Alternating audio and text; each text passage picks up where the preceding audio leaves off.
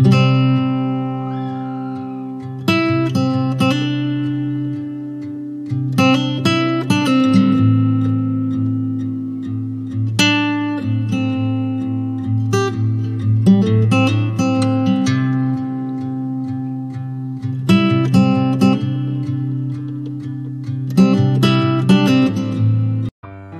good to your parents. Be kind to your parents. One might ask, what's the connection between the two? Simple connection.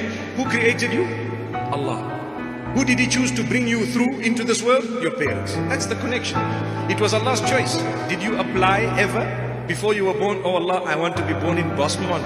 I want to be born, for example, parents who are loaded, rich, you know. I want to have parents with blue eyes. I want to have this. And no way. It was Allah's choice. If we had application forms, there would have been a disaster. Allah says, we haven't kept it for you. We have kept it for ourselves. So just respect your parents, no matter who they are. They could be Muslim, they could be non-Muslim, they could be sinful people, they could be people who are far and astray. You respect them. You may correct them. You may even want to distance yourself, but respectfully, if they have an evil influence or they are instructing you to do something haram. Imagine.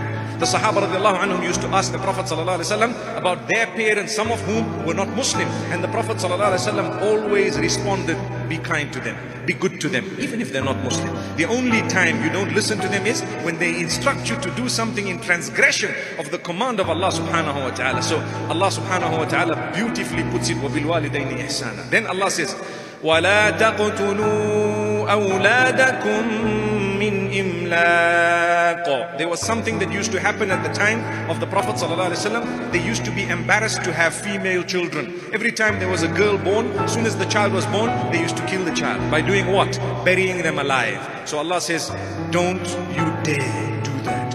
Don't bury your children because of poverty. Min imlaq, because of poverty. And then Allah says, نَحْنُ نَرْزُقُكُمْ وَإِيَّاهُمْ. We will sustain you. We will provide for you and for the child.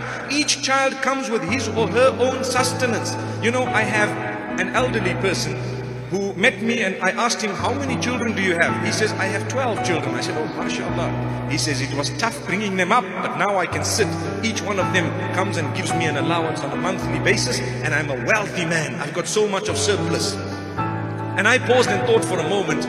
At the beginning, you think, I'm only going to have 2 children, because you know what? It's very expensive to bring up children. Not realizing if both of them become druggies, may Allah protect us all, you're gone. Who's going to look after you when you're old? But if you had 10 children, the chances of one of them at least looking after you are great, subhanallah. So you are wiser to have a few more children so that the risk of you not being looked after are minimized. Come on, come on. Think about it.